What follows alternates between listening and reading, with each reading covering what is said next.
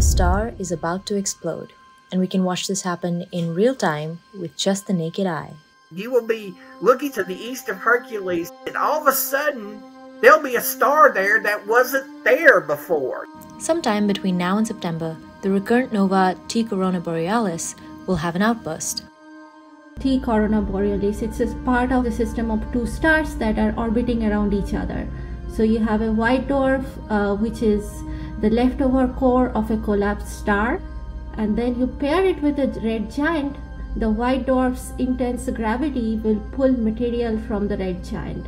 So this will cause a massive buildup of material on the surface of the white dwarf, where the temperature is going to climb higher and higher. So this kind of intense heat will eventually blow the outer layer of the white dwarf surface into this spectacular explosion.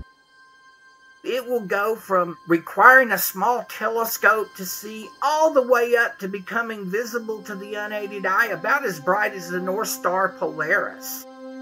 But not for long. The phenomenon will last about a week before the nova fades to its non-luminous state for 80 years. This object has already dazzled us with two incredible eruptions in the past. The first one happened in 1866, the second one was in 1946. There have been some historical recordings of such events in the 1200s, but people really were not paying such a close attention. It's a really unique opportunity for us to witness the most luminous nova of our time. There are 2 solar eclipses on the surface of the Earth per year, right? How often do we see an exploding star?